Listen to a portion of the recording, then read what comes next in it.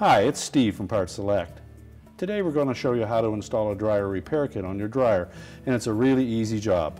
All we're going to need is a 1/4-inch nut driver, a long flat blade screwdriver, a short flat blade screwdriver, and a Phillips screwdriver. Let me show you how we do it. Now, to do this repair, since we will be working near some electrical circuits, we'll have to disconnect the power to the dryer, so simply pull it forward and unplug the dryer. And if it's a hardwired dryer, you'll need to locate the fuse panel or breaker panel and turn the power off at that point. We'll next want to pull the dryer far enough forward that we can gain access to the back of it, so you'll need to disconnect it from the vent. Now, on conventional dryers that have a console on the back, you will need to remove the end caps and the screws that secure the console to the top and tilt it back to remove the top. On this style of dryer, we simply will need to remove 2 screws at the back of the main top and pull it back to gain access. There are 2 1/4-inch hex head screws that secure the top on this model. Just remove those, slide the top panel back, and then lift it free. Now, in this model, we'll need to remove the control panel from the front, and it has a couple of plastic clips inside that you'll be able to see that will need to be disengaged. So simply push them sideways to disengage them and tilt the console forward. And you may need the long blade screwdriver to access those tabs. Then there will be 3 tabs across the top that we'll need to lift up on the console to disengage those. And we can tilt it forward and lift it up and out of the way. Now, that will give us access to 2 1/4-inch hex head screws that secure the front panel in place. And we'll also need to remove 2 screws in each bottom corner that secure the lower access panel. So we'll remove those first, and then just pull away on the bottom edge of that access panel and tilt it forward and let it drop down to unhook it from the bottom of the front panel. And we can set that aside. Now, next, there are 2 1/4-inch hex head screws in the bottom of that front panel. We can remove those. Now, before we remove the front panel, we'll want to disconnect the harness that goes to the door switch. So locate that below the front panel and just slide a flat blade screwdriver in under that locking tab to separate that. There are tabs on both sides of that connector. We'll unplug the harness. Now, in these round door models, there are also 2 Phillips screws on either side of the lint screen opening that will need to be removed. And then the last step is to remove the 2 1/4-inch hex head screws at the top of that front panel. And just keep some weight against that panel to hold it against the cabinet as you remove those screws. And then lift up on the whole assembly, tilt it forward, and remove it. Now, our next step will be to remove the front bulkhead. And the models that have an electronic sensor dry, you'll need to disconnect the wire harness to that.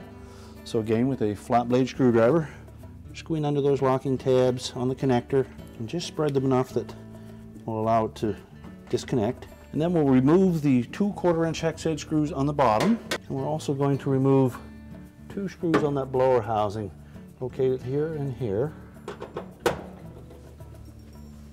Now, these screws are typically a gold color screw to indicate which ones that need to be removed. And then lastly, we can just loosen these 2 top screws. You'll note that there is a keyhole slot that fits down over those screws, so we don't need to completely remove them. And that will support that front bulkhead until we remove it. So just carefully pull on the bottom of that blower housing, lift up gently, clear the bottom lip of the cabinet. Once we've cleared that, we can lift up on the bulkhead, disengage it from those keyhole slots, and then tuck it down from behind the top panel. We can now set that aside. Now, next, we'll want to remove the control panel completely from the dryer. So you'll note that there is a harness on this model. It comes from the control panel back to the control board on the side here. So we just take our flat blade screwdriver and just release that locking tab with just enough pressure to clear the harness connector. Pull that through and then set this aside. Now, we will need to remove the drum as well. So we're going to remove this bracket from the front to allow us enough room to lift that up and pull the drum forward. We'll also need to disconnect the belt from the drum. So reaching in over top of the blower outlet, and reach back until we find that belt, and you'll feel where it goes around an idler pulley. So we'll need to pull that idler pulley enough to release the tension. So pull it towards the left, roll the belt off of the idler, and that will give enough slack in that belt that we'll be able to lift the drum up and away. So remove screws that secure that support from the cabinet. On this model there'll be one on the top and the side, and you may have enough flexibility by just removing one side, but I find that you need to at least loosen the one on the front on the opposite side, and that should give you enough flexibility to pull that drum out from underneath of it. Slide the belt back off of the drum as you pull it forward.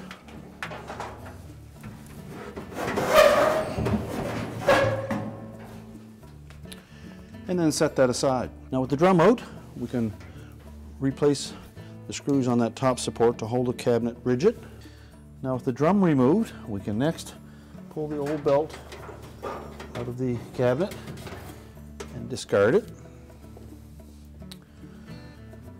Now the 4 drum rollers all are mounted in the same manner. There's a triangular plastic clip that will hold the roller from coming too far forward or too far backward.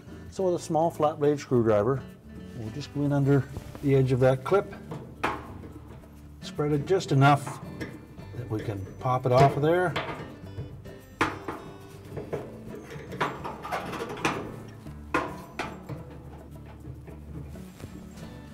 And just discard the old triangular clips, as we do have new ones with the kit.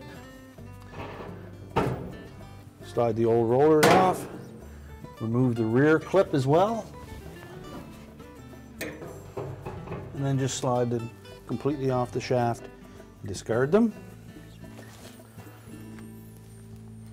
Now when installing the new clip, we're simply going to push it past the front groove where the front clip will sit into.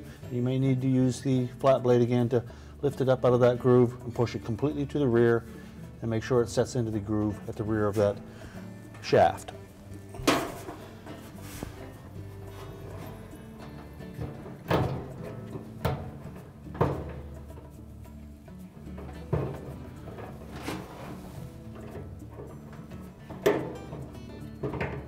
And just apply enough pressure on that clip so that it will lift out of that groove, not enough to stretch it too much.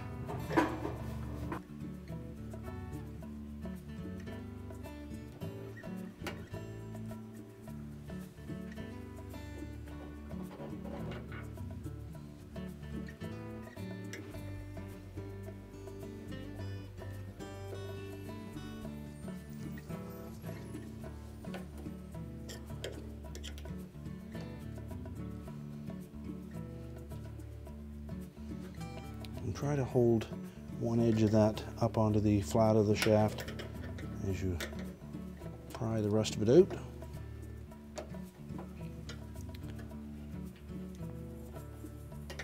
And rotate it around until you can get the last end of that triangle clip.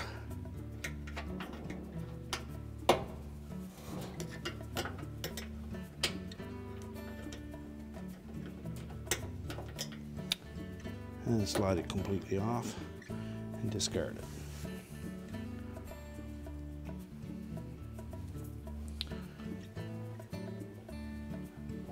Slide the new one up past the first groove, and if need be, just gently spread it enough to pop it up out of there.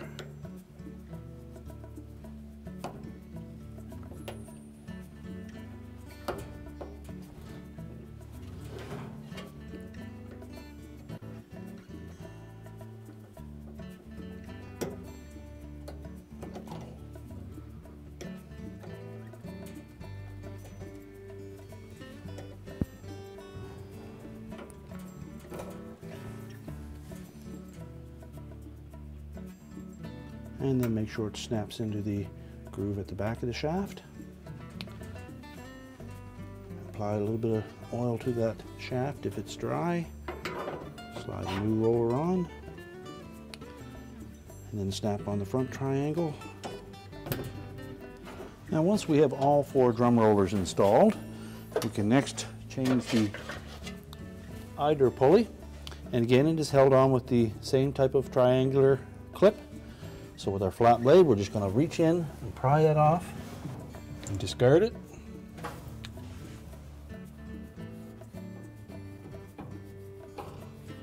Slide the old idler wheel off. There will also be a thrust washer on that shaft that will need to be removed. We'll install the new washer, new idler pulley. Make sure it turns freely on that shaft, and if need be, just apply a few drops of oil for lubrication, and then secure it with a triangular ring.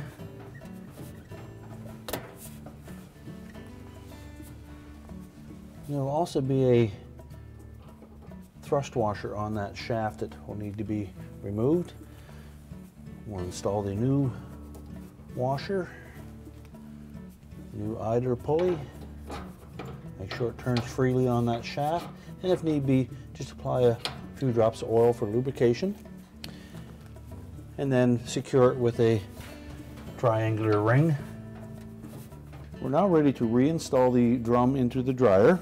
And if the belt was broken on your old dryer, you may not know how the new belt will install. Now when reinstalling the belt, we need to know how it will fit around the idler and the motor pulley. It will basically look like this. And that will allow the groove side of that belt to lay up against the drum and provide spring tension to keep it tight. Now when installing it, we're just going to drape it over the drum, lift the drum into position, and then we'll install the belt onto the idler pulley and motor pulley once we have it in place. And now we can reassemble the dryer. Now when reassembling, we'll first of all take the screw out that holds that cross member in place. That will allow us to lift that up enough to fit the drum in place.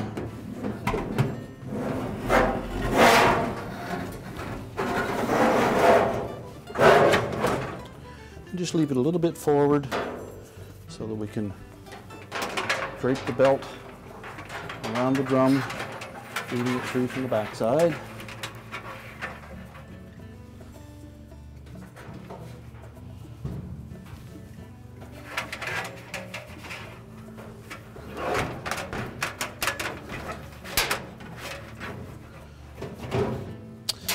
Now we can push it back the rest of the way, and we'll want to make sure that those rollers fit up into the groove inside the drum.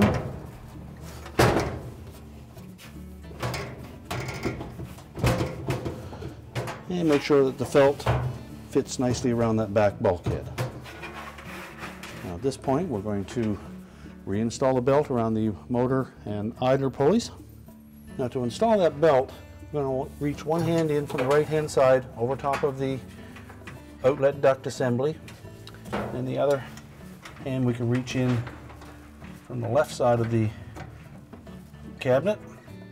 And we're going to take that belt, lay it across the top of the idler pulley with the groove side up, and then from the right side we're going to push it in underneath that idler pulley, forming a loop. And as we push the idler pulley to the left, we can take that loop and wrap it around the motor pulley. And just feel that belt, make sure that it's right side against the drum. And then carefully rotate the drum clockwise for a few turns, and you should see the blower wheel turning like that. You should see the groove side of the belt against the drum, and it should center up just about an inch forward into that hollow spot on the drum. Now we can reinstall the screw that holds that cross member in place, as well as the screw on the top that we removed. Now next we'll put the front bulkhead in place. Now when installing the front bulkhead on the round door style of dryer, we need to make sure that we get the bottom portion of that blower housing cover in over the lip of that cabinet. Now there is a bit of a cutout there, so we're going to tuck the top of it in first, in behind that cross member. We're going to lift it up high enough that we can clear that opening, and then lift up on the drum to make sure it sits down on top of the rollers. And then you can rotate it into position, make sure the keyhole slots line up with those screws, and then we can go ahead and install the 2 bottom screws and tighten the 2 top ones. And replace the 2 screws that secure that cover to the blower housing.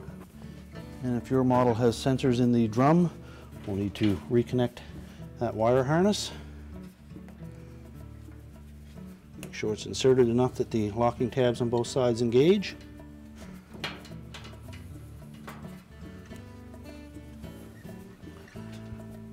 And if you removed the screw on the left side of that cross member, remember to reinstall that. Now when reinstalling the front panel, we'll want to make sure that we have a couple of screws handy here. And then we're just going to lay it in position.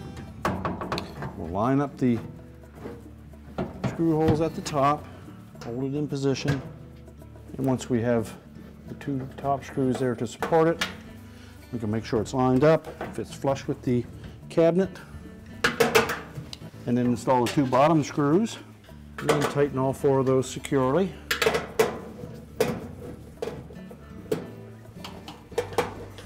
Remember to reconnect the door switch harness and insert the plug in full enough that the locking tabs engage. We can next reinstall the control panel. Begin by inserting the harness through that opening, and then we're going to engage this large tab in the center with the rectangular opening on that cross member, and then also engage the 2 tabs on either side and the 3 across the top.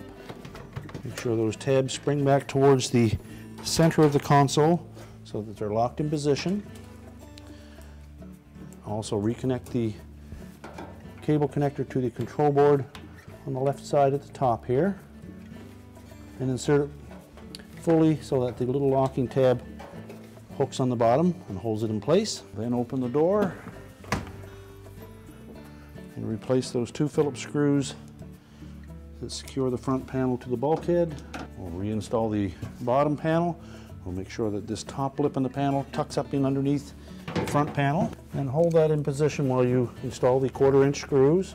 And if need be, you may have to tilt that dryer back enough to get good access to those 2 screws on the bottom of the front panel. Tighten them securely, and now we can put the main top back on. Now when reinstalling the main top on these round door models, you note there are a couple of tabs, and they will fit into that slot just where the cabinet is recessed back a little bit behind the cross member. So lay it into position, make sure it's down nice and flush, push it forward, and ensure that it engages those tabs. And then install the 2 1/4-inch screws that hold it in position. We're now ready to reconnect the vent, and our repair is complete. I told you it was an easy job. Thanks for watching, and good luck with your repair.